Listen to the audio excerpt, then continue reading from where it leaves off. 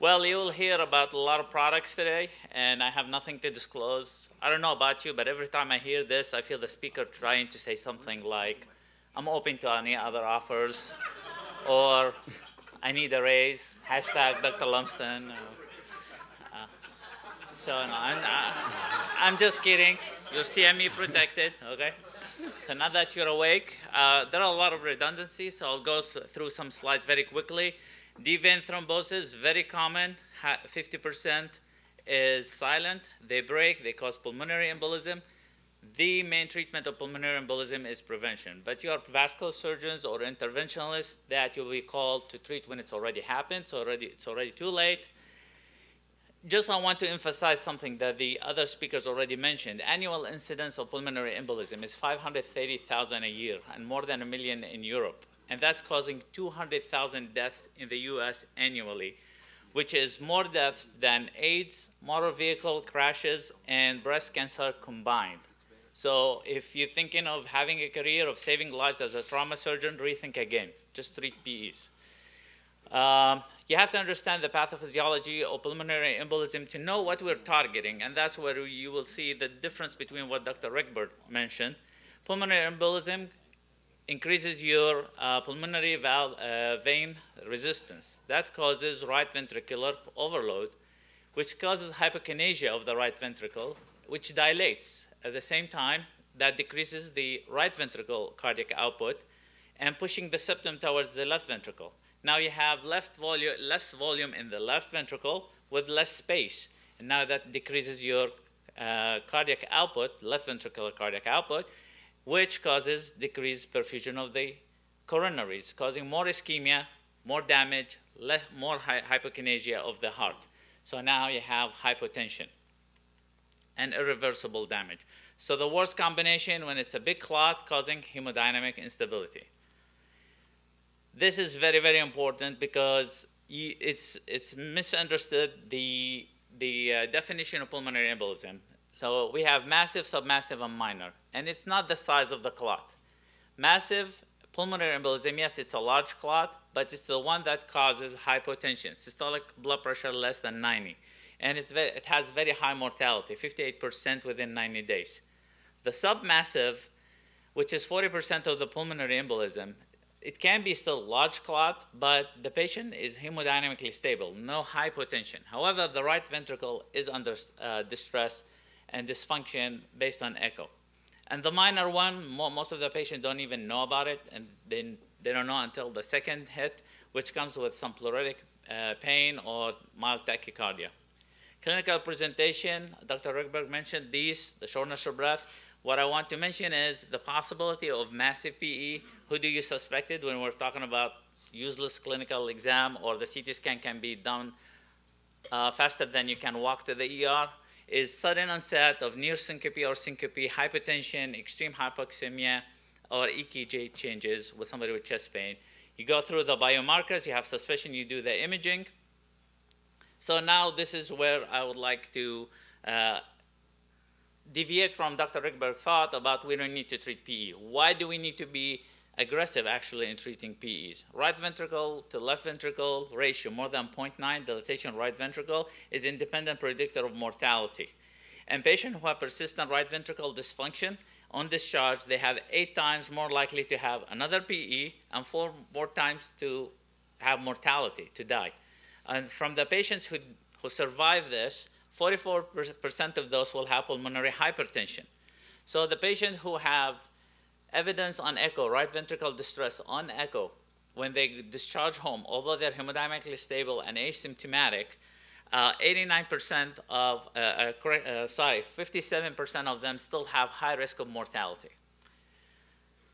And anticoagulation, as we mentioned, doesn't dissolve the clot, it just stops it from propagating. So what are the guidelines? If you have massive pulmonary embolism, somebody with hypotension, it's IV thrombolytics, 100 milligrams TPA over 2 hours.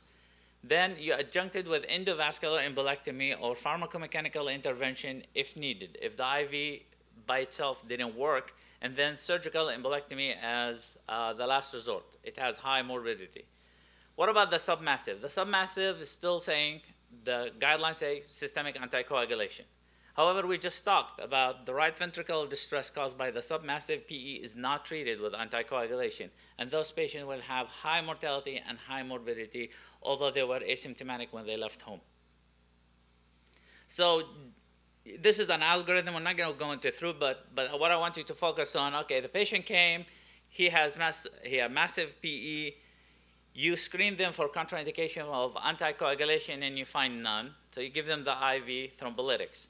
Actually, studies found that those patients who were negative and there's no contraindication to have IV thrombolytics, 20% of them still developed hemorrhage. And that hemorrhage, 3 to 5% was intracranial. That's devastating. So what about systemic fibrinolytics treatment? They work. They improve right ventricular function. They increase the pulmonary perfusion. They lower the incidence of recurrent PE. However, they have high chance of bleeding, up to 22%. So the catheter-directed thrombolysis was trending in, and many papers came and proved that it works. And one of the logic I like about this study was done in Germany on animals, where the investigator ligated one of the pulmonary arteries or placed a balloon and gave thrombolytics. And then he crushed glass and injected it in blood and found that the glass pieces go to the open pulmonary embolism. So if you have PE on one side and you give medication IV thrombolytics, it will prefer the open side. That makes sense for catheter-directed thrombolysis. The other thing you do with catheter, you're creating channels and holes in that clot that breaks it and let the medication go through it as well. What are the modalities? One of them is called the Pigtail rotational catheter. You just put a pigtail in the pulmonary artery, rotate it, marsupilate the clot, and come out. Cheap, simple, doesn't work by itself because you will still need some... I think it's morselate. Marsupilate is like when you turn it into a kangaroo. Oh, okay. Thank you. As you see, English is not my strength. Angio-Jet, you know, that machine that suction out the clot, do not use it. There is a warning on the catheter itself that it's not meant to be used for pulmonary embolism. Helix thrombectomy, it's a device that's used for the AV graft thrombectomies. It's been used off-label for PE. And that's another catheter. It's called the Aspirex catheter. It works the same way. It rotates, creating negative pressure, suctioning the clot out. It's used off-label for PE as well. The only FDA-approved treatment of PE is the catheter-infused TPA.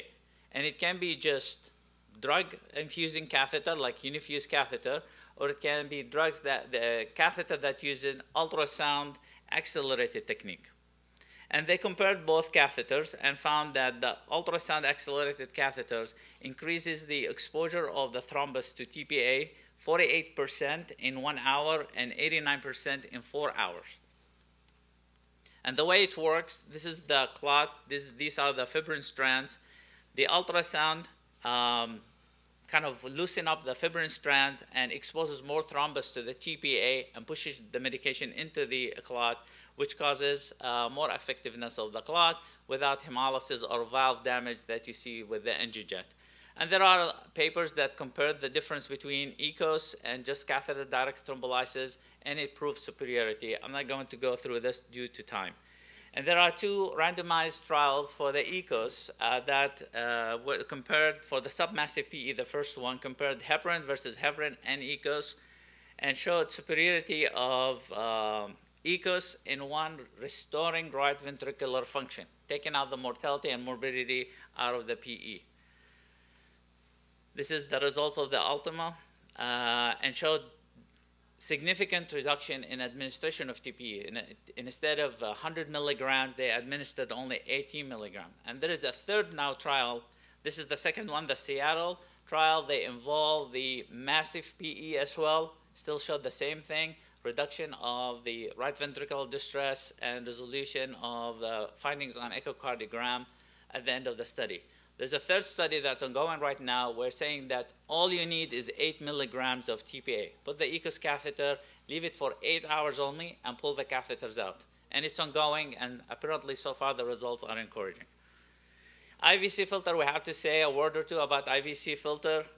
When are they indicated? Iliofemoral DVT extending into the vena cava with absolute contraindication to full anticoagulation. And there are controversial indications that use your medical judgment kind of thing. Oh, it's big DVT, poor cardiopulmonary reserve, recurrent VT, or failed therapy on anticoagulation. They're controversial. However, JAMA reviewed about 1,000 patients retrospectively and found that only 50% of the retrievable IVC filter that we put we take out. So we have to do a better job. I put this slide because they love to ask this question on the in-service and the general surgery oral boards. Pregnant woman with DVT. The V-side question always, do not choose warfarin. It's contraindicated in pregnant women. It causes birth defects. And do not use the new drugs that Dr. Silva talked about in pregnant women. So that's the insight. For the general surgery oral boards, they like to ask the scenario, a pregnant lady comes with DVT, what do you want to do? So admit the patient to the hospital, start her on heparin or Lovenox, watch her for a day or two for bleeding, elevation, compression, then send her home with a planned C-section or induction of labor. And the reason for that, you have exact time when you can stop the Lovenox. Don't wait for natural delivery. Then extend the treatment for 6 weeks after delivery and consider prophylaxis. Again, do not use the new drugs with pregnant ladies. I wanted to show you a case that we did here at the Methodist. This 40-year-old gentleman who's hypercoagulable came with shortness of breath after a flight from Kentucky. He has history of PE in the past that was treated for 9 months with anticoagulation. His blood pressure was marginal, 97/52. The troponin 2.2 showing, again, left ventricular and right ventricular distress or dysfunction. This is the impressive one. The echocardiogram, the right ventricle already has moderately dilated and dysfunctional and already causing paradoxical septal movement and pushing in the left ventricle, decreasing the EF to 50 or 54%. We took the patient to the operating room with a pulmonary angiogram. You can see the clot on the right-hand side. We put 2 ECOS catheter on each side. I don't know if you see the dots. This is how the patient will look like coming out. We have 3 drips, TPA, heparin, and coolant for the catheter. In this case, we put both of the catheters in the right groin. You can put it in 2 separate groins. But this technique is helpful if you have large clot on the other side. You can consider that. 16 hours later, we repeated the echocardiogram, and all symptoms resolved. Right ventricle, left ventricle distress, dysfunction resolved with normal ejection fracture. At the beginning, we did post-angiograms just to confirm. We don't do this anymore. Once the echo normalizes, you can pull the catheters.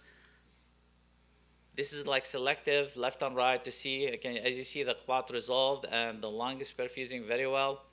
This is on the right side as well. Patient did well and went home on post-operative day 4. So in conclusion, pulmonary embolism is lethal and preventable. The right ventricle dysfunction is the main cause of death and morbidity as well. Anticoagulation just stops the propagation of the clot but doesn't resolve it. And 33% of the patient who discharged with anticoagulation, they have ongoing right ventricular dysfunction. Systemic thrombolytics, they work, but they can cause bleeding. And catheter-directed thrombolysis is safe and effective. Thank you. Yeah.